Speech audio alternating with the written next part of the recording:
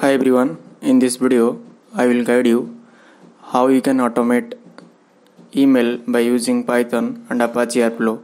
So let's start. So this is one email and this one is the second email. I want to send an email from this email to that email. So let's start how you can do it.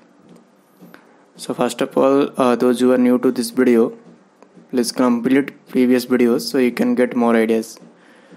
So previous videos I completed how you can create folder structures and how you can do a automation DAG. So in this video I will guide you how you can create a email helper. By using that email helper you can send a email from one person to another person. So here I am creating one file. You can give any name. I am giving one convenient name, email helper.py. You can give any name as you want. So after giving that one, in Python there is a module for sending email. It's a default module, no need to install that one. That is smtplib. Okay, so by using this one we can send an email to one person to another person. So let's start to create one function. You can give any function. So I'm giving one function name send. You can give any function name. And for exception handling, here I'm using try block. And for that exception, if you want to print, then you can handle through except block. Okay. So you can give like this way, and as keyword we are using for what we are printing that value, exception value in another value. So I will show you how you can do. I am giving any, instead of this you can give any name. Okay, that is not a issue. So here I am giving print, and that exception I want to print if in case any exception I am getting. Okay, so this is some initial step. Those who watched my previous videos, they know these things. Currently I'm starting step. We can assign a variable and same module name we can give here. After that we need to assign that smtp. Okay, so in here we need to give that smtp for Gmail and that port name. So as you know before, this is the default one. So smtp gmail.com. Okay, then we need to give that port name. So that port name, it's a default port, so you can find from Google also this one. Then second step, we want to communicate with smtplib to TCP, where we can send email communication.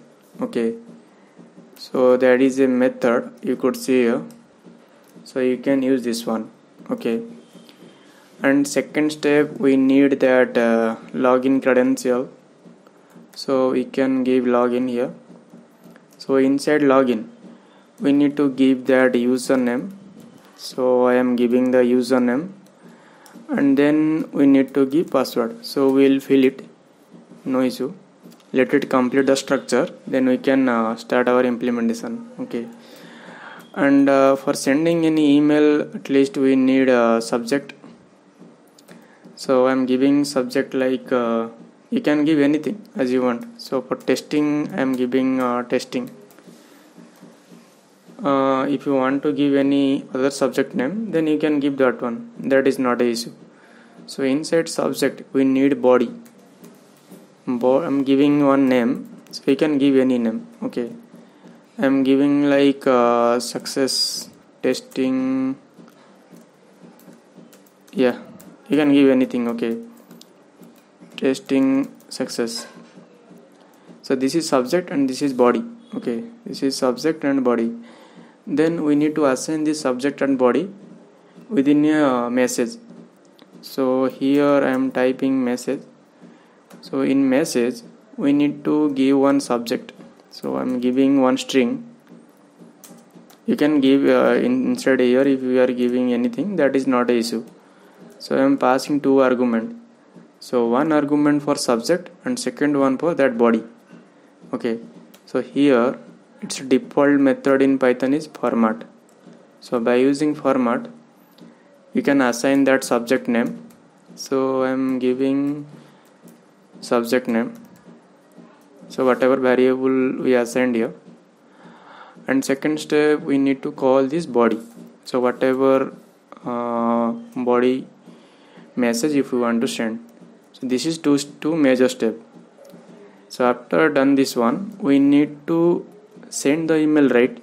So whom we need to send? So that one, there is a default method is there. So here you can see that method name is send mail. So inside send mail, we need to add that sender name. Second one, we need to add a receiver name. And third one, whatever message we want to send. This thing we need to do.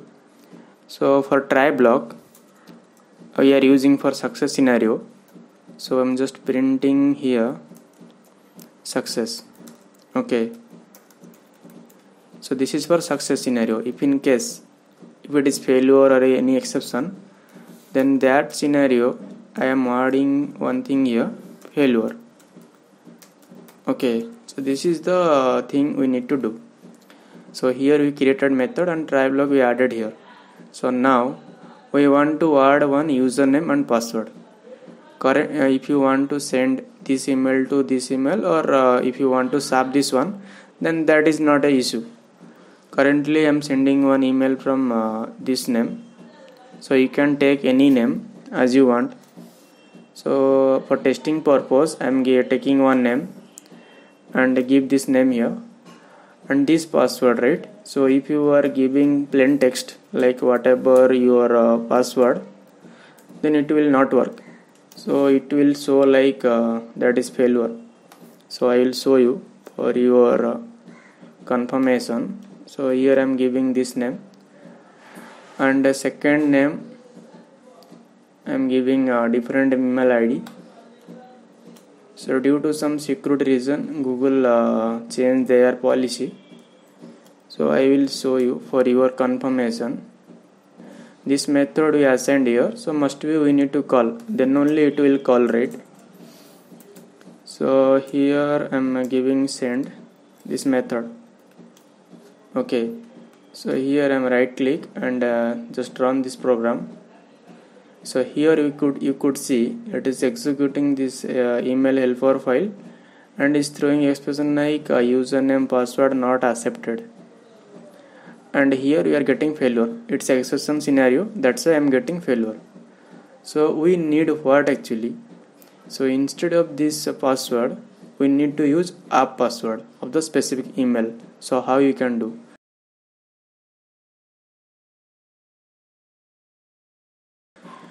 So you need to go to that specific email, then click that logo. Here you could see there is an option manage your Google account. Click that option. So after clicking that option, left side you could see one option security. After clicking this one, here you can see there is an option two-step verification. So here we need to click that one. Below click that get started. So here it will ask your password, your plain password. So let me give that plain password. So after giving this password, it will ask one number for OTP. Let me give any one my number and I'm click next. So it will send one OTP to your number. So you can give that one. So here I am giving the OTP. So after giving this one, it will print like it worked and turn on two-step verification. So I am giving turn on. So here you could see it's verified and it is on. So how you can see, just click back. Here you could see previously we are unable to see this option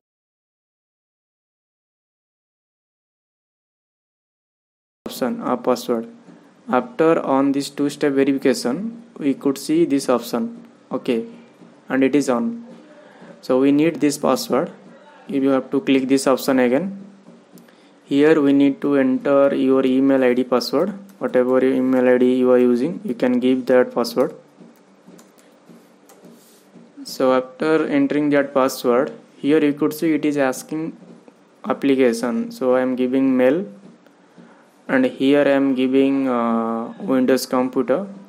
Then I am generating that password. So it will create one password for your Gmail ID. So copy this one, and that password I am giving here, and save it.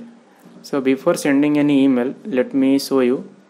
This is my primary email where I want to send an email, and this is my secondary email where I need to receive. So currently I don't have any email here, and I didn't send any email from here. Okay, this is for your confirmation.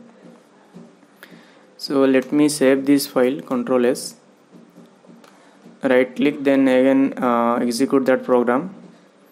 So here you could see now it is showing success. So let it confirm.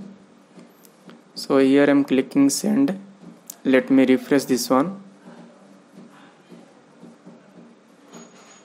So here you could see it is sending one email to this specific person, but the scenario is this subject and message body, it is joined. Okay, so we need to rectify that one, and here we are getting the message also.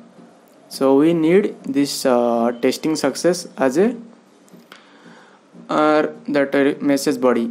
So how you can do? So you need to come to this code, and in this code you need to break this one. You need to down. So you need, there is a command is there, /n/n. So it will consider as a, it is a body, means one is your this is your subject, it will consider as a subject, and second one it will consider as a body text. So let it save, then right click, and I'm sending this file again, means triggering this file. So it is success. So we need to again send this one, need to refresh. Okay, let me refresh here. Okay, this is recipient. We need to refresh this primary one. So here you could see it is taking some time. Click next. Yeah, so now you can see I'm getting the testing success as a body, and this is the subject part. So let me see in inbox also. So here you can see this is the email, the recipient email, and we are getting the testing success in here also. So this is the thing like I created as a bot. So next video we can see how we can automate this bot by using Python operator.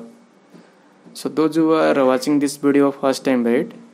So please click the I button, then you can get like previous videos one by one, then you can get more ideas. So thank you so much.